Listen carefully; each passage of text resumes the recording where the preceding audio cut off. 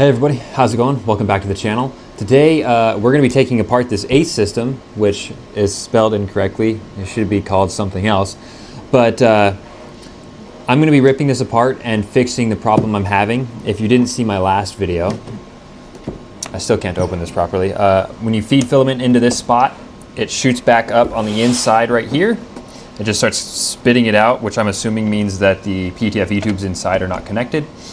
And then same thing on slot 3. So we're gonna open this thing up, completely void all the warranties, and see what we can find. Hopefully there's just some disconnected PTFE tubes or something like that, and it's just a simple fix. But getting into this thing's kind of a pain. I read through the wiki earlier, and there's quite a bit of screws to take out, and hopefully we can get her all back together without any issues.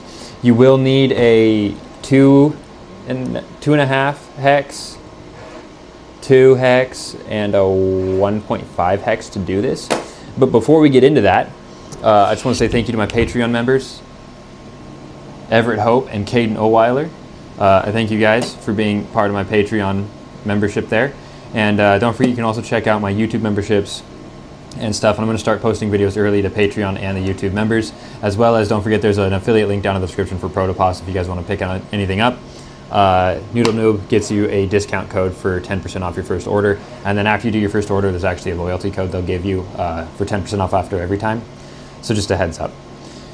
So we need to start off by prefacing a couple things. This has not done a successful print connected to the Cobra 3 back there, and I'm actually having troubles getting that Cobra 3 connected through Clipper to Orca Slicer. So I'm gonna have to do a little Clipper config on that. But to start this off, the ACE system has a whole bunch of screws. You're actually gonna have to take off these 2 feet right here, and they're sticky, and they're over here on the side. I already did that because I wanted to see how tough they were. And then you have to take off all these on the bottom. But before I get into that, I'm gonna move you guys to more of an aerial view, and you'll see what I'm doing. It's just easier, I think, for you guys to do that way, so I don't have to try and keep turning this around to see everything. But I'm gonna get you guys moved, and then we'll get into ripping this thing apart. So let's have some fun. All right, so you guys should be in a little bit of a better position. Lighting's adjusted just a little bit to try and reduce the glare as much as I can. So obviously, if you're gonna do this, you need to have it unplugged from the back here.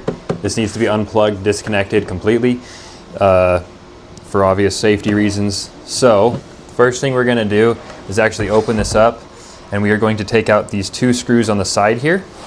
There's 2 of them. I believe these are 2.5s. I actually don't know what size this bit is. This bit is a 2.0, so that's too small. Let's grab our 2.5. Push that off to the side. This is kind of a how-to, so hopefully this helps some people, and also if anybody has this problem, they can look it up, and hopefully my video can help them figure it out.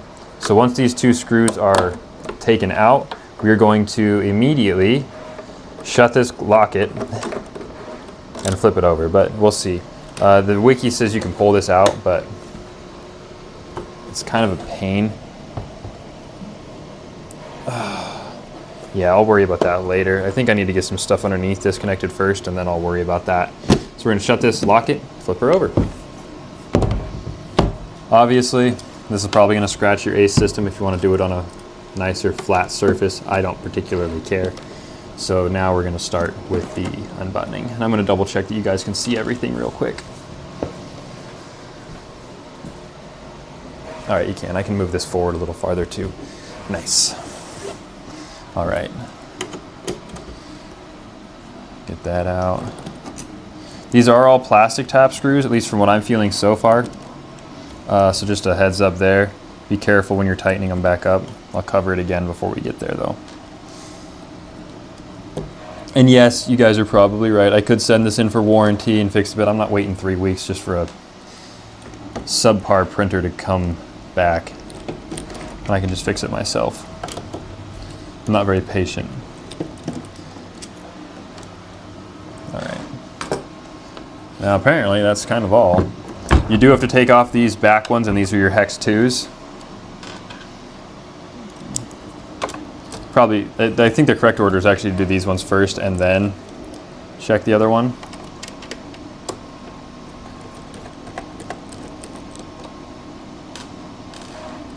But we'll just run through this. Beautiful. QC passed. You're right. If your QC passed, you probably wouldn't have had these issues. It's amazing to me. All right. I'm just popping off these little plastic squares so I don't break them on the back here. They just pop right out. There's nothing holding them in. They're not special or anything. I just don't want them to get broken or smashed on accident. Is that loose? Wow, that's pathetic. Okay. These are just loose in there. They're not even screwed in. All right, let's double check all my screws are out, and they are. I was kind of expecting that to move more, but all right. Let's get over to here and see if we can't get this out. I did not see mention on the wiki about any more screws, but wow, these are kind of difficult to get out. Jeez, man. You don't have to do this. I just never did this in the beginning, and I want to try and eliminate as many breakable components as possible in case I drop something. So this is just me being extra precautious. And I see something's attached down there. That's probably the main board. Should be loose enough to come out now. Got to figure out how to get this guy off. Because I know for a fact there's no other screws holding it in. It's just kind of nerve-wracking to... There it is. It's just a little stuck. That's all it is. Realistically, I don't even think you need this. I think you could just leave this off. Like, who cares? There's little LED lights that flash, but I mean, big whoop. All right, now we're to the guts of this thing. And there was no more mention in the wiki about like undoing more than this. And this should just come out, but it is heavy. It's way heavier than I thought it was gonna be. That's the honest truth there. Wow, she's thick. And it's kind of, there's nowhere to grab this stuff either. Come on out of there, you. All right, well, I will be, oh, did we get somewhere? Did we just get somewhere? Come on. All right, everybody. So we're finally able to get this guy out from the shell. And my, oh my, what a mess. That took forever. I'm gonna set the shell on the ground. And we can come back to this. Jeez Louise. All right. So, I'm worried now because all my PTFE tubes were connected without any issues. And this brick right here I had to end up taking off just because it was just getting in the way. So, when you feed a filament in here,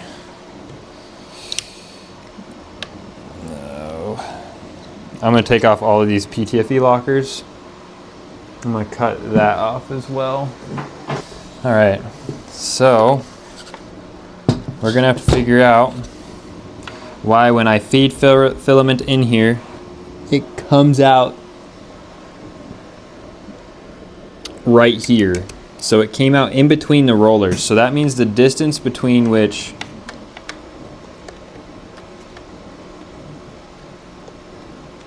what is this? So that means the distance between which this is set underneath and it actually makes contact is too far away. So let's see if we can pull this apart maybe and see if there's something here that we could do to maybe mitigate the problem. Okay, so here's what's supposed to happen. You're supposed to be able to feed this in here. And it's supposed to go through here without any issues and go directly into this spot. But as you can see right here, it will block the filament from going into said spot unless it's right there. And then it allows it to pass right through and go down into the PTFE connector and go straight into the PTFE tube like so. So now I'm curious if there's a very specific way that you're supposed to load filament. So we're gonna have a little bit of fun with this and we're gonna do a little test. Everything you're about to see from this point on is purely speculative. I am by no means an expert on this and you should not do what you're about to see. Now that I have that out of the way, we are going to power this up And we're going to see how this little thing works to better understand how it works. So, this isn't really enough filament for this, but that's okay. All right, so ACE system is now on. That's live. There's 120 volts right in front of me right here. Actually, it looks like it steps it down to 24? 24, yeah, 24. All right, so we put dinghy in here. Nothing happened to dinghy. It didn't do anything. So does it need to be connected to the printer to get something? Or is it currently, no, because I just turned it on, right? I think that might be on. I think the power switch is reversed. Okay, so we're on right now. All right, so if I'm just gonna feed filament in here, it's detecting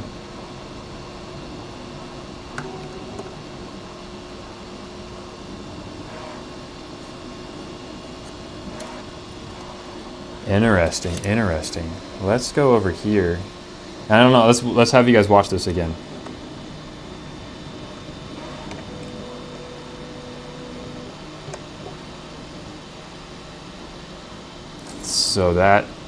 So the goal is, if you have this on here,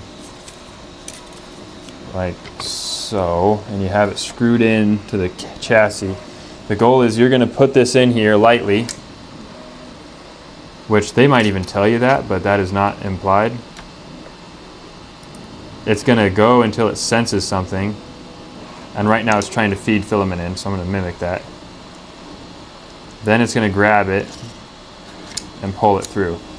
So let's see if I can get this as a demonstration for you guys. When you insert the filament,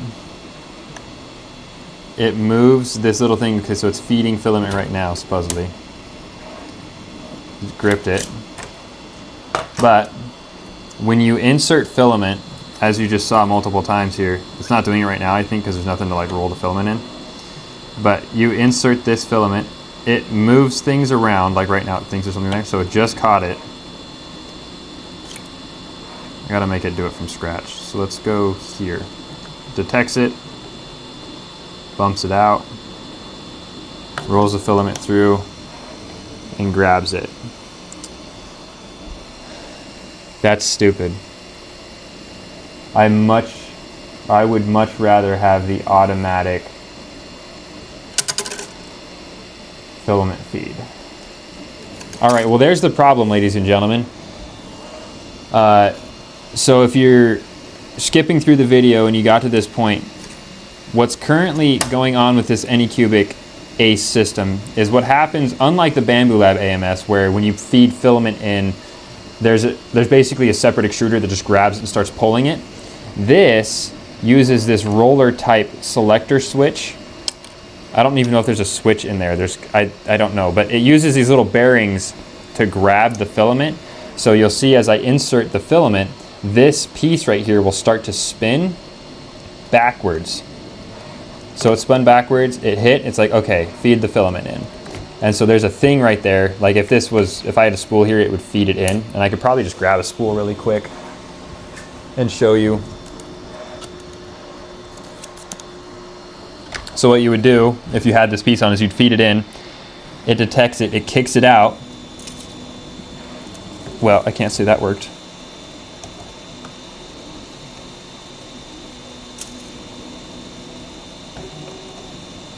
Well, this is working great. So you can kind of already see the issue I'm having here. Do I have to hold it here and like wait for it to do that?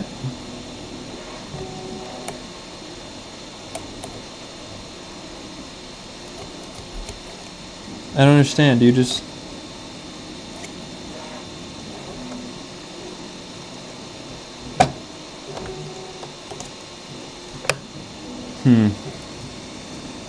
What makes that terrible clicking noise?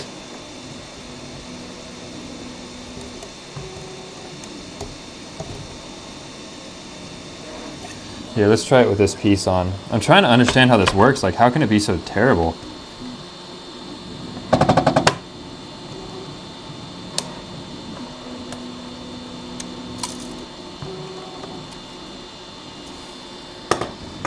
I'm kind of at a loss for words, if I'm being honest with you.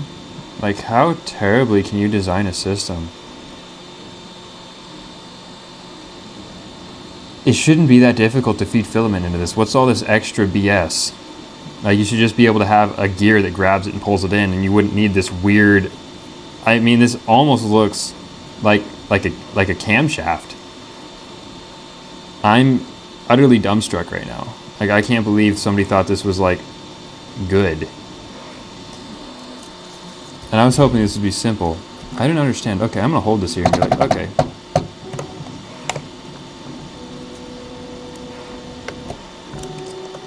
Weird. Okay, well, I'm done. I'm gonna put this thing back together and put the PTFE tubes back on, and I will be back when I'm done and explain how disappointed I am. All right, so I hooked all this back up together. I fed some filament in, I got it loaded. If you want to feed filament into this thing, it is the dumbest thing I've ever seen. You have to watch it, because if it misses, it'll slip, and then it'll feed filament out the same exact way. So you can't force the filament in, you have to like gently feed it. So that's something different from the Bamboo Lab machine. I'm currently printing a speed benchy, so I'm gonna let it do its leveling and all that stuff, and see if I can get a successful first print out of this thing. But this ACE system, in my eyes, is a total waste of space. I'm gonna try to do some pretty advanced multicolor prints, you know, somewhere in that 500 to 1000 color change amount, probably around 700 is where I'll shoot for, and see if it can come out okay at the end, and then I might change my opinion. But as of right now, this is a waste of space. I can tell you right now, getting into this thing is an astronomical pain, and anybody who's going to need to do maintenance on this is going to have a hell of a time. PTFE tubes in this, because the angle at which they're pinched underneath, the angle of like degree that they're bent at, I give it maybe 500 at print hours on the AMS system here before you need to replace those, and replacing them is not simple. You have to take out that entire base plate, which is 12 screws, 6, 7, 8, 9, so 10 screws, 11, 12. I made it now 14 screws that you're gonna have to replace or remove just to get into this thing to replace the PTFE tubes. And there's nothing in the bottom of this that really holds them in place, so they're floating down there. Hopefully they're not getting crushed by anything. And I mean, the AMS is like that too, but there's so much room, and there's no weight to the AMS. I know this has a drying feature on it, but still, that's absurd to me. I'm hoping that I can change my opinion about this, but so far I haven't even been able to get this machine to connect to Clipper, or not to connect, but like I haven't been able to even pull it up with mainsail or anything, so I don't know what the Clipper configs currently ran at. But wirelessly printing to this, unless you want to use Anycubic's proprietary thing, is so far not possible for me. And I might have to go in and adjust some settings and make that possible. But yeah, that's a little discouraging there. But all in all, thank you everybody for watching. I hope you learned something about this ACE Pro system that's spelled with not the correct letters. Yeah, I wish I had better things to say, but I think the mechanism, that camshaft in there, whatever that collects the filament, that's so stupid to me. I don't see why you would do it that way, because it leads to failure, and I don't like when things purposely lead to failure because they're designed improperly. So thank you for watching. Don't forget to like, comment, subscribe. Check out the description for some cool stuff, and I'll see you guys on the next one.